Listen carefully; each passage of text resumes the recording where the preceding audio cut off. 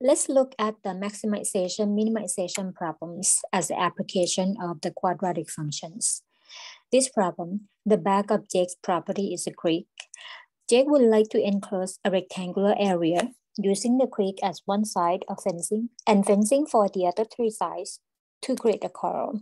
If there is 320 feet of fencing available, what is the maximum possible area of the corral? First, let's draw a figure for this problem. The area of the property as one side is the creek. So the fencing, 320 feet available. Let's name the variable for the size.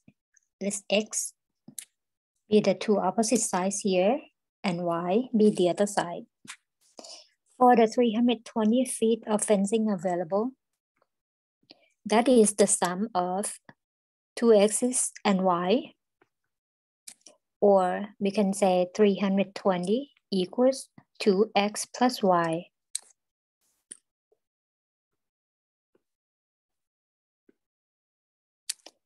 We are going to look at the maximum area. When we talk about the area of the rectangle, the formula is A equals length times width, which is x times y. From the fencing information, we have the two variables x and y in one expression. So let's solve for y. To write y in terms of x, we get y equals 320 minus 2x. And then we're going to use this y as an expression of the x to replace the y variable in the terms of the a, or the area.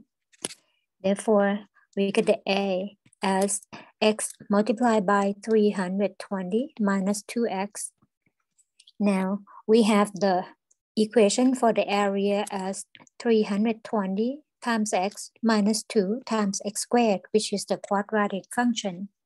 Or we write it as a equals negative 2x squared plus 320x as the form of the quadratic function.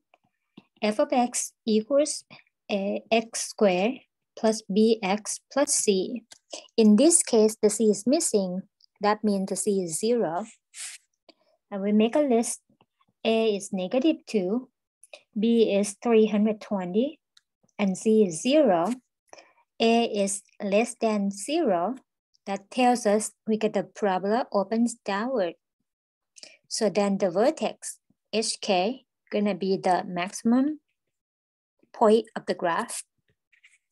That's what we are looking for as the maximum area. Next, we're gonna find the vertex HK.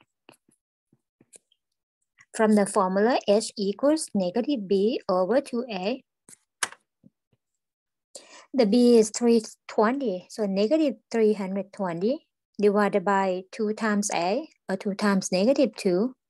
We get 320 divided by 4. That turns out to be 80. And then calculate the k,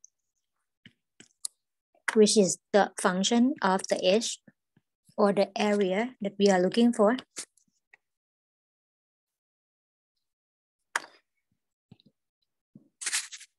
Then we get negative 2 multiplied by 80 squared plus 320 times 80. And we will get 12,800 square feet.